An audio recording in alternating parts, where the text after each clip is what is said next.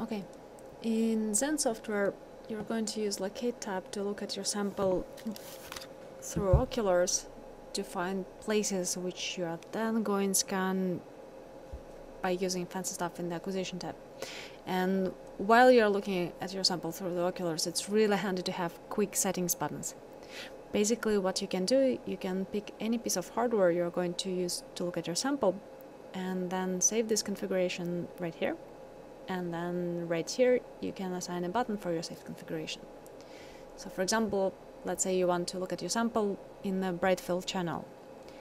You need a lamp, and you need to make sure that the shutter for the lamp is open, and that you don't have any filter cubes in the light path. And you can save this configuration under the proud name of bright field. Okay. And you can assign a button for it. Button 1 will be configuration bright field. And here you go, here's your button. If you want to have a little bit more contrast in your sample, then you want to use JC optics, and for this you need to put analyzer into the light path, and we have it right here.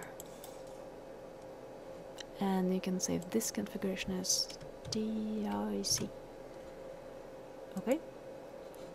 And here you can assign a button for it. Button 2 will be DIC. Assign, voila. 2 buttons. Now you can switch from DIC to bright field super quickly. And you can do the same for the fluorescent channel. So for fluorescent channels, you don't want any transmitted light in the light path, and you probably don't need any halogen lamp on altogether. Go off.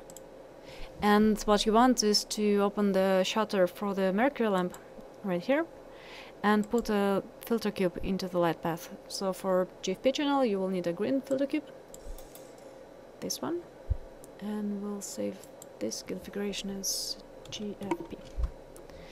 And if you're looking at red fluorophore, you will need this filter cube. That will be RFP. And if you're looking for DAPI or Herc staining, then certainly you're going to use this filter cube. That one will be DAPI.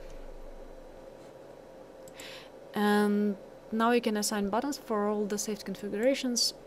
So let's say button 3 will be for GFP channel. Assign. Button 4 will be for the red channel. Assign. And button 5 will be for the DAPI channel. Assign. Et voila. A lot of quick settings buttons. Now you're all set.